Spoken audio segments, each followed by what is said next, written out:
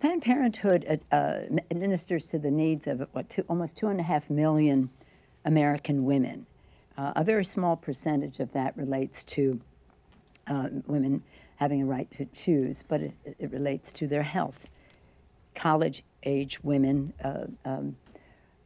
seek out, whether it's breast cancer, cervical cancer, ovarian cancer, all things that relate to women's health, and in some cases, women's reproductive health. So I think they have a solid grounding and of support with the American people.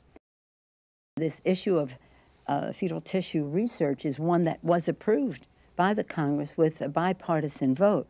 So this is not something that all of a sudden it looks like, where did this come from? No, this is something that, and as President Cecile Richards has said, it's time to review the guidelines again, as she's written to Collins. So that's what I think about that.